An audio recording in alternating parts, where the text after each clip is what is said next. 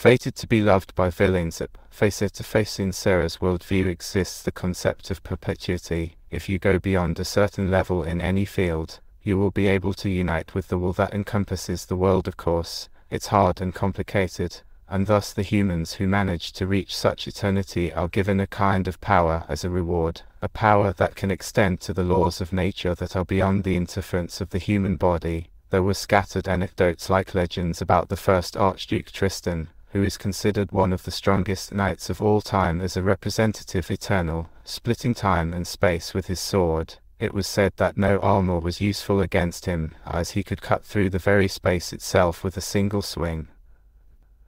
That he could cut away the day, turning the morning into evening. That same person created the Tristan-style swordsmanship that I am using.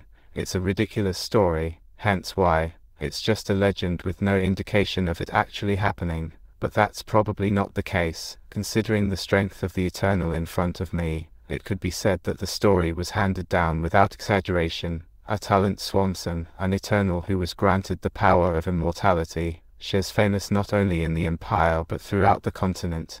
Oh, student, you're early. However, such a legendary existence looks no different than a short girl, looking at the vitality flowing through her violet-colored hair and eyes. No one would be able to tell that this is a 1,000-year-old monster. Student. Yep.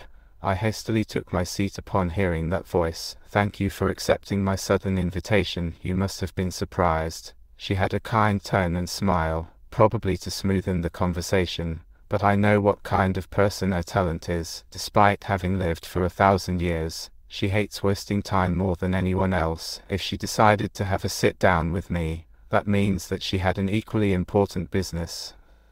Do you know why I called you here, Dud Campbell? I am uncertain. I have some bad news and even worse news. Which one would you like to hear first? Why isn't there anything good? Let's start with the bad first. Student Dowd Campbell has already been involved in several incidents even before being assigned to a class. The president then put on a monocle and looked through some documents. Is there a record of my involvements? I didn't intentionally participate nor cause any of those incidents. That's what makes it jarring. In Elfant's long history, we've had all sorts of students, but I have never seen a student causing such a stir before their first class. After saying that, a talent let out a deep sigh. But it's also talent to always be able to get out of it, isn't it? Why is this bad news? All she did was praise. To this, a talent replied with a smile. Having bad luck means that you will be caught up in another incident in the future, so that's bad news. That I can't refute, and that misfortune leads to the worst news. A talent took off her monocle and rested her chin on her hands with a grin. Student, by any chance however? Yes, how much do you know about the devil?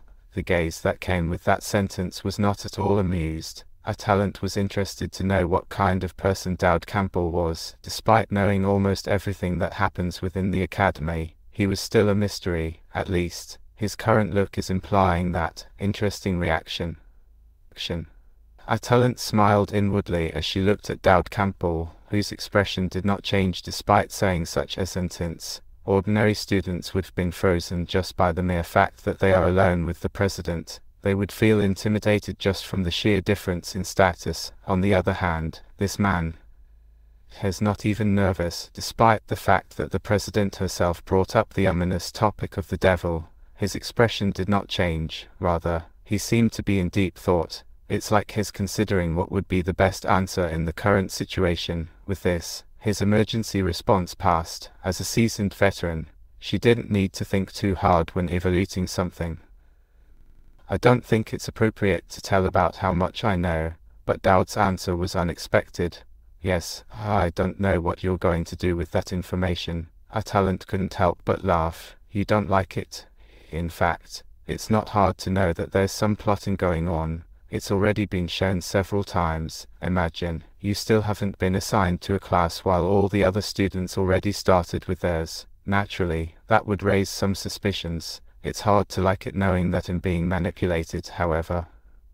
She didn't expect one of those specific means to be mentioned. A talent's eyes narrowed and asked back, what did you say? As you mentioned earlier, I have been involved in several larger-scale cases. With so many eyes watching, there's bound to be rumors one way or another. Dowd Campbell calmly continued. The hegemonic powers are currently in the midst of chaos. It wouldn't be strange for numerous people to contact me at this time. Everyone is trying to reel in shining talents by hook or crook. Indeed, there are such news all over. Tribal unions, that huge organizational changes in the Holy Land.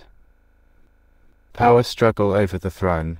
The continent was in turmoil. The same goes for the Golden Triangle. On the surface, they are good neighbors living in harmony and helping each other, but behind the scenes, they are engaged in a fierce competition to recruit the best talent. However, this is by no means something that a mere student can obtain, analyze, and logically infer information on their own, even more so if it was the son of a baron who did not have the right to access such advanced information, and yet, this man is casually talking about such things, like it was a natural thing. A talent smiled inwardly, however.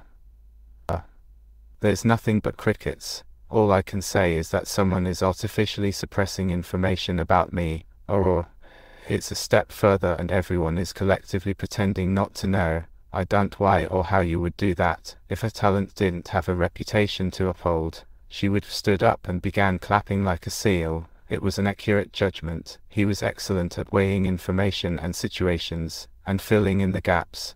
Political sense, also a pass. In fact, Dad occupied an important position in future plans. Our talent was worried if he was lacking in a lot of things, but now, she's not disappointed at least.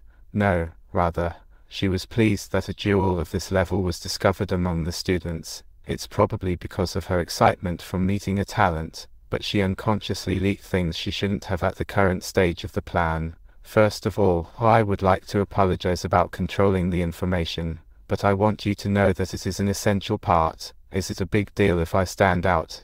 Yes. A talent continued with a smile on her face. The world will end.